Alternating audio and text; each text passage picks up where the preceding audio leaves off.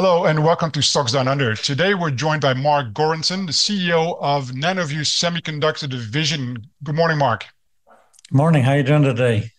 Pretty good. Thanks for joining us. You just joined Nanoveu to run the semiconductor side of things. Nanoveu recently acquired EMASS in Singapore. At a high level, for starters, can you tell us who EMASS is, and what the benefits are of the SoCs, the system on a chip that Nanoveu is developing compared to, say, current products in the market? Okay, so EMASS has a very revolutionary product. It's ultra low power, which is very good for things like wearable drones, anything where battery consumption is very important. It also has a very high computational efficiency where it can do 12 tera operations per watt, which is better than most benchmark applications. So, in terms of the importance of this, having a very high computational and efficient processor that takes up very little space, this is very key in things like wearables and glasses, medical devices, drones, putting it into cell phones, anything that requires very good battery management, but also high computational power. So, EMASS is right now, it benchmarks against the best of the best in those regards. Okay. And if you look at it purely from a technical standpoint, and don't be afraid to dive a little bit deeper into that, but how is EMASS different from products out there in terms of how does it do things differently than current products? So they've done a few things that is very smart. They use the RISC processing power, which is the reduced instructional computing set, which is more efficient than, say, the heavier processors like NVIDIA or Intel.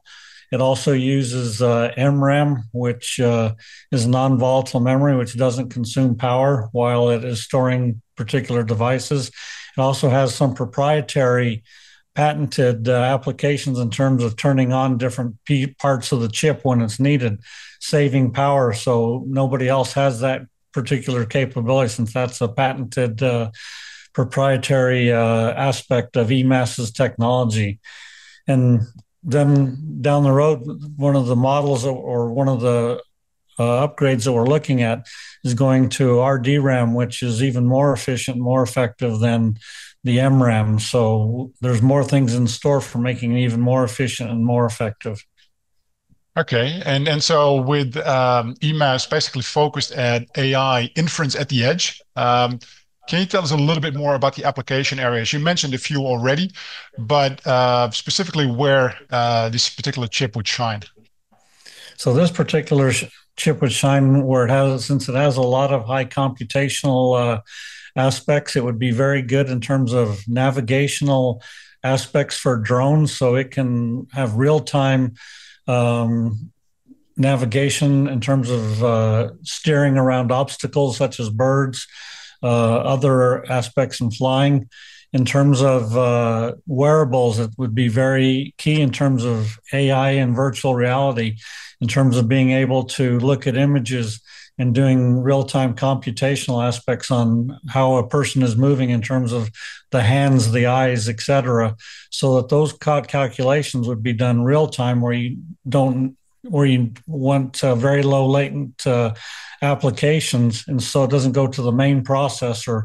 That would be some very key applications for it, as well as security devices where you may want facial recognition.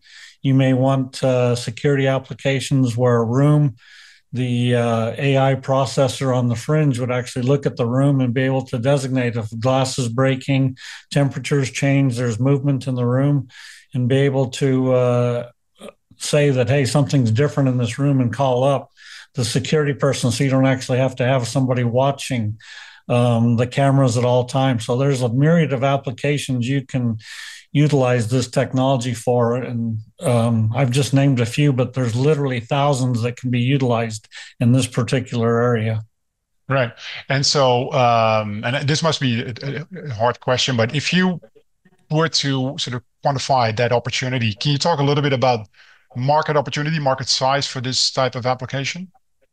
Well, for any of these applications for edge computing power, I think by the year 2030, if I remember the statistics right, they expect this market to be $100 billion. So, I mean, it's astronomical in terms of everything that's going to be utilized for edge computing. It's going to be everything from self-driving vehicles, security systems, drones, augmented reality, virtual reality, cell phones, wearables, Garmin watches, kind of things. You name it, and it's going to have edge AI processing in it. Okay. And so you recently joined Nanoveu after a very long career in the semiconductor industry. Can you talk a little bit about yourself and especially what attracted you to EMASS? Yeah, so I have a degree in physics and double E, and I worked at just about most of the major semiconductor companies. I've manufactured just about every device that there is that you can manufacture between Intel, Freescale, On Semiconductor, Honeywell, Intel, you name it. So, I've scaled a lot of different technologies, and this one actually really excited me because I go back to a story when I was working for Intel. Andy Grove many years ago had a meeting with all of us in the executive ranks, and he had this presentation, and he says, I want you guys all to know that the future is all going to be about the war for eyeballs. And when you think about it, he's exactly right. The war for eyeballs is upon us. It's the cell phones, it's watches, it's televisions, everything you can imagine has a display in it. And so between the 3D iFly technology plus this edge AI processing, those two technologies I can see could be very key in terms of being a strategic company in the war for eyeballs, and we could have a really big marketplace and make a big dent in what's going to happen in the future. So that's kind of what sparked my interest going into EMASS and Nanoveu. Okay. And so if we look out, say, 12 or 18 months from today, what are the key milestones for the company? What do you want to achieve in that time frame? And of course, we also, we're all investors. We need to look at sort of the commercial pathway here as well. Can you talk a little bit about that as well? How you see that progress? Yeah, so I think commercially, we would like to be able to get some good market applications for the i3D Fly technology. They've worked out a number of bugs on it, so it looks like that we could be working with some potential partners on getting that going within the next few months. That's kind of exciting because that'll actually bring 3D capabilities to cell phones. So I'm anxious to see how that plays out. In terms of EMASS technology, we're actually looking at integrating a higher density random access memory, RDRAM, not random actually, into the technology so that we can have a higher memory content, which is very key for adding in very complex AI type instructions. So that will be key in terms of the next tape out. And then commercially for the EMASS technology, we'd like to be able to gain some traction with some of the wearable guys like Meta or Apple, Samsung, any of the big guys. If we can start having them sample our product and start giving us feedback on things that they like about it, things that they'd like to see differently, and start working on a strategic roadmap to be able to get our technology embedded into some of these great technologies, that would be fantastic. And then we're looking at, where other might be some good applications that'll be a little quicker, which may be drones, which may be wearables like the Garmin watches, things of that nature for doing real-time calculations. And then the other thing would be security devices, and intelligent cameras could also be very lucrative markets that we could maybe potentially get into very quickly. The Okay. automotive and the medical side are a little bit longer out there because the qualification period is quite lengthy, going through all of the medical approvals as well as going through all of the automotive approvals. So those will probably be down the road, but those two markets also have very exciting applications for self-driving vehicles.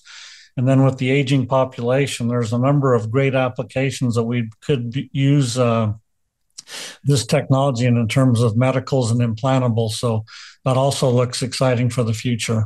All right. And so last question, Mark. What needs to happen from a technical point of view on the development side, design maybe for the chip to get to that stage to be able to engage with these potential customers? So we already have some application boards that we can actually start working with customers at right now. So we're working on trying to get those sampled to certain customer segments that we'd like to partner with. And then we have another planned iteration that'll be going through the manufacturing process, which we may be able to integrate the ReRAM, and we may be able to fix a couple of small issues that we have in the chip. And that'll be later on in the next 6 months or so. So look forward to seeing that play out as well. But in the meantime, we'd like to be able to parallel process in terms of getting some customers with the boards we already have, and then start getting some good feedback and start working with customers on how they see this implemented in their technology. Right, excellent. A lot to look forward and a lot to look forward to for investors in the next little while. Mark Goranson, thank you very much for joining us today. Thanks very much. It was a very exciting call, and things look very bright. And I can't wait to get this thing moving and get this technology implemented. It's going to be a fun ride, I think. It's great to hear. Thank you very much. Thanks a lot. Nice talking with you.